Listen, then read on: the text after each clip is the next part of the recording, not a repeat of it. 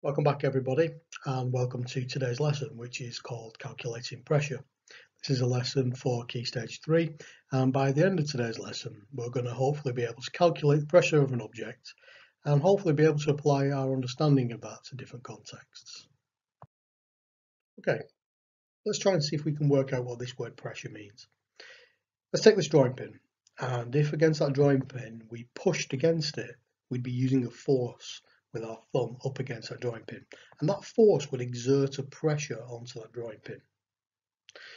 What happens if we turn the pin round and we got the pointy bit pointing towards us? And let's say we put our thumb up against it with exactly the same force. Would the pressure on the drawing pin be exactly the same, or would it be different? Well, we're not sure about that yet, are we? We don't know whether it's higher or lower. But one thing we can say is that the area that your thumb is hitting on the drawing pin is different. And therefore pressure is going to be linked not just to the force that's applied, but the area over which it's applied. If you look at the pin at the top, the thumb would hit a larger surface area than on the diagram at the bottom.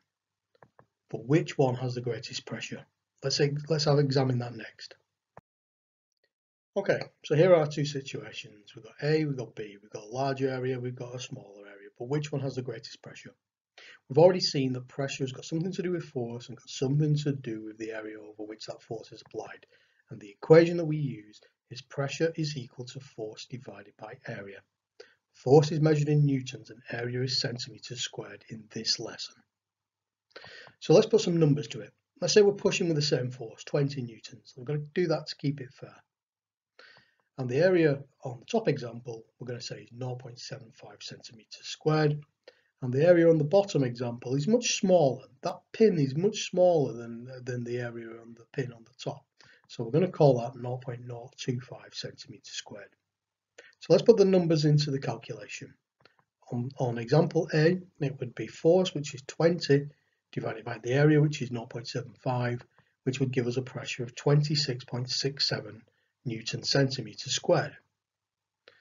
In the second example, we're going to have 20 divided by the area, which is much smaller, 0.025. And if we put that into a calculator, we get an answer of 800, which is much, much bigger than the first answer. So that proves that on the situation B there has a much, much bigger pressure. And that's why the pin would go into your finger and why it hurts. There's a much bigger pressure exerted. Okay, time for you to have a go. I've left the equation on the screen for you. Pressure is equal to force divided by area.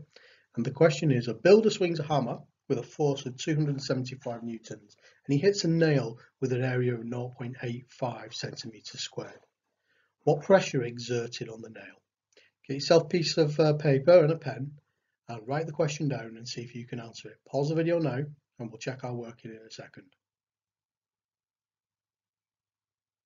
Okay, so the working out would look like this. Pressure is equal to force, 275, divided by our area of 0.85, and if we put that into a calculator, the pressure on the nail would be 323.53 Newton centimeters squared. Well done if you got that right. Check your working if you didn't. Okay, time for a little further practice. There are 3 questions for you to answer on the screen, and you're going to pause the video in a second and answer them on paper. Before you do that, just be careful on question 3. It says 1.2 kilonewtons. Well, there are 1,000 newtons in 1 kilonewton, and the area is in meters. It says 2.5 meters squared. Well, there are 100 centimeters in 1 meter. Your answer must be in newtons per centimeter squared. Pause the video now, have a go at the questions. Okay, how did you do? The answer to question 1 is 16.67 newtons per centimetre squared. The answer to question 2 is 0.039 newtons per centimetre squared.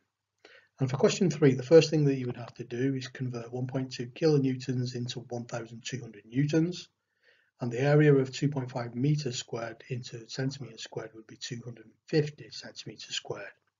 So our answer would be 4.8 newtons per centimetre squared. Well done if you got that right. That don't look good, does it? I think you're all aware now from what we've been looking at that that boy has a really big weight. That's his force. It's not his mass, not how heavy he is, but his weight is a force. And his weight is so large that as he was lowered onto that spike, which has a very, very small area, that the pressure would be so large that he would slide on to that spike and the spike would go through his body. Not good. But you've probably all seen this situation, a picture of somebody lying on a bed of nails.